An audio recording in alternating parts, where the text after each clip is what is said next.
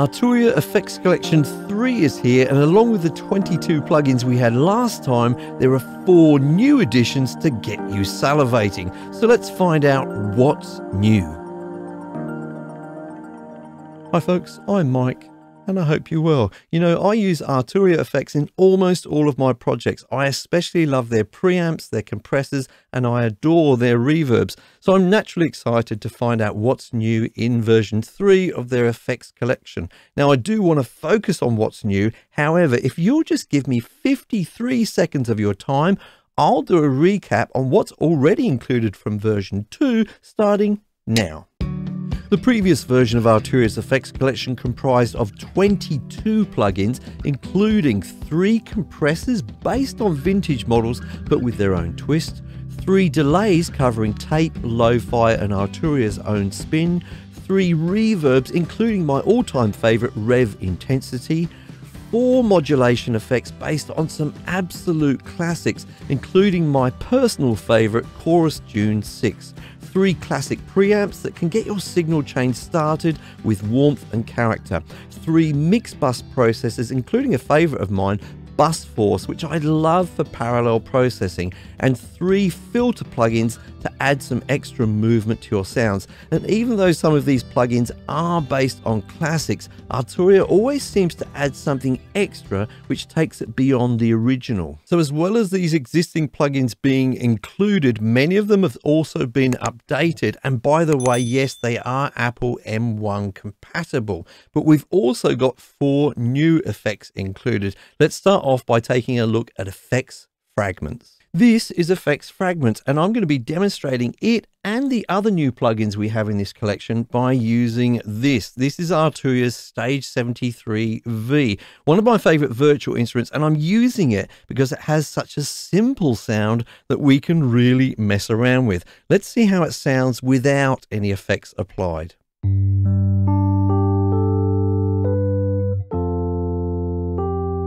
So sweet, yeah.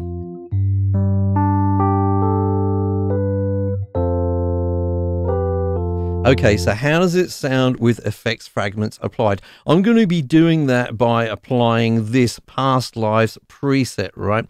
Now, I have to say, you're going to enjoy this experience so much more if you're using either headphones or studio monitors, because this is a little bit of a treat for the ears. Let's have a listen.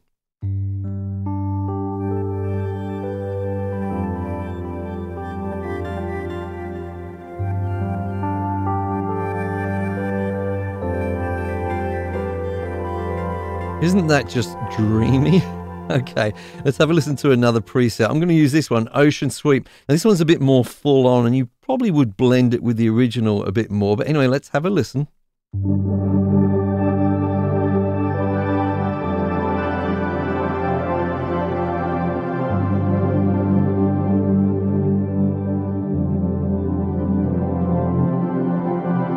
That's just too much fun.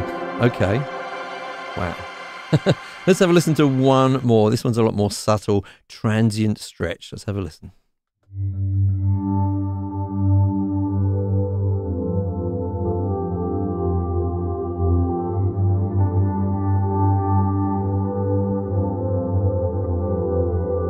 So this plugin is using something called granular synthesis. What happens is it listens to any audio signal, either pre-recorded or it could be a live signal, and it grabs sort of chunks of that audio and processes it, messes it up and spits it back out again. Now, those little chunks that it grabs, it calls grains, okay, and that's why it's called granular synthesis.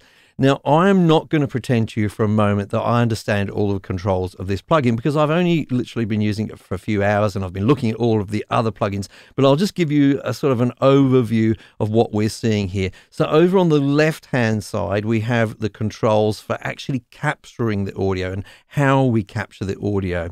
Then in this middle section, grain release, this is about the kind of playback, how we rearrange and manipulate that audio. And then on the right-hand side, we have pan and effects over here. Now, these are just the simple controls. What I do love about Arturia, as I've said before, is when you click on that advanced button at the top right, you get some sort of gems in there. Well, with this one, when you click on the advanced button, you get a whole bunch of other controls that I, as of yet, don't fully understand. But what I can tell you is these give you much finer control over what's actually happening with those grains, okay, making it much more sort of predictable. So without that advanced button clicked, you know, we've just got the simple basic controls, and then we can really go in and actually fine tune them. That's just one of the new effects that we've got in this collection. I think this is just awesome. It may be my favorite new one, I have to say. Let's see. Anyway, now you may want to mess up your lovely piano sound that we've got here, electric piano sound, with something like distortion as well. This plugin is based on something called the Thermionic Culture, a valve or tube-based distortion unit. It's really great for adding a nice warm sort of fuzz to things, if you like. I'm going to demonstrate it on our piano again. I'm going to start off just by pushing this knob up, the drive knob.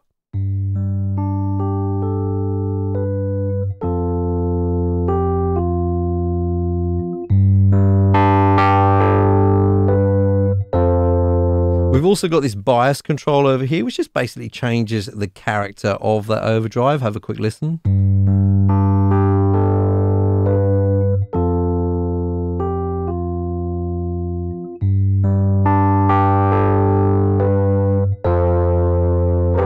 And then we have this function control here, which you can basically think of as kind of an intensity knob, I suppose.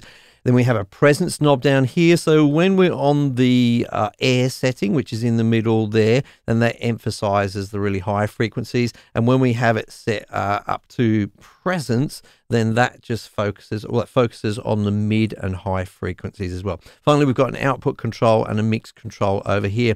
And like many Arturia plugins, all the fun happens when we hit the advanced button at the top right. Let's click that and see what we've got. Essentially, what we have here mostly is some low and high cut filters for both the input and the output stages. In addition, on the input side, and we'll just adjust those there, you can see how it's represented. And so on the input side, we also have a simple compressor and gate as well, which we can use there. And as I say, same on the output stage, we do have a high pass and low pass filters, as well as on the output stage, a tilt EQ as well. So nice, handy things there in the advanced section. So the Sans amp was a guitar amp simulator brought out in around about 1989. And it's that this plugin is based upon, the DIST Op Amp 21. Now, of course, it's mainly designed for guitar, I guess, but it can be applied to other things like our electric piano, for example. Let's have a listen, first of all, to what happens when I just push this wet signal up.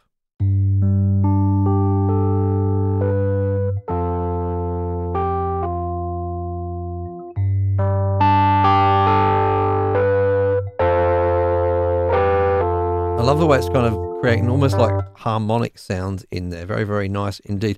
So you've got these controls. I think they sort of speak for themselves, the name of these controls at the top. And then you've got these basic modes here. The first one is modern, and there's no coloration added to this. It's a flat EQ. Then we have a normal mode, which has some sort of subtle EQ. We have the lead mode, which really emphasizes the mids and the highs, and then we have this bass mode, which has a lot less presence. Let's just have a quick listen to all of those different modes, starting with modern.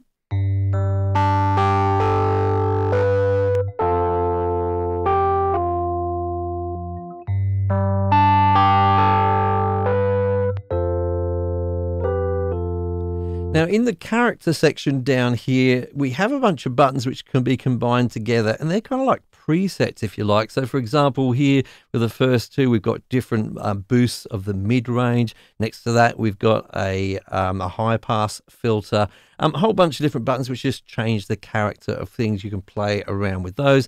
And then, of course, we do have an advanced section. I'll click on that, and that reveals that we have some pre and post drive processing. So on the pre side, we've essentially got a high and a low pass filter there for the incoming signal. And then finally, on the right hand side for the post drive, we've got a 3-band EQ there. So Tape MELLO-FI is not a brand new plugin from Arturia, but it is new to this collection. And it is inspired by, I would have to say, something called a mellotron. Now, I've got Arturia's version of a mellotron here, a virtual instrument. And this was an instrument from the 60s, I believe. And I guess you could describe it as a really early sampler.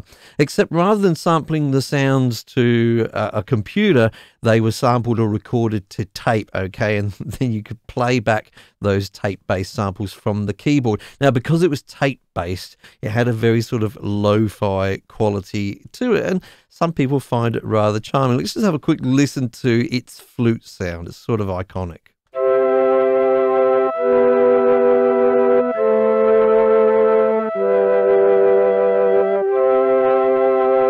So what if you wanted to have that lo-fi sound but on any instrument? Well, that is where tape MELLO-FI comes in. And we're going to be applying it to, you guessed it, to our electric piano. Let's start off by adding some drive, okay? So to do that, I'm going to switch on this drive button here and just gradually push this up.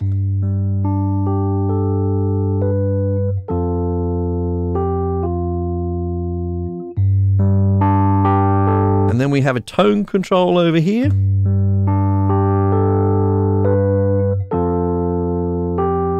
Rather like that. And we can add some noise in here. Oh, let's just keep that down low. A little bit of sort of hissy noise, okay? Now the fun comes in over here with the tape area. Let's start off by adding some flutter, which is sort of some fast pitch variation.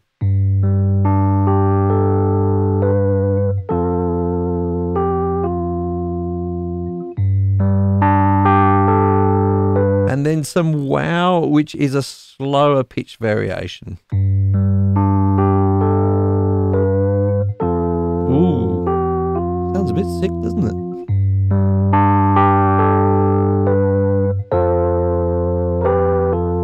But it's fun. Then we can add in some where, which sort of it's kind of where the tape has degraded, yeah?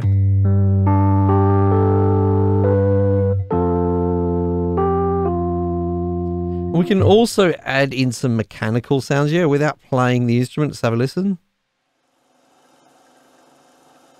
So you can kind of hear the machine is running, that tape machine that would be running on that instrument. So we'll have a listen to that, and then finally, when we are listening to it, I'm going to just hit this big wheel that's spinning here, and you'll see what happens then.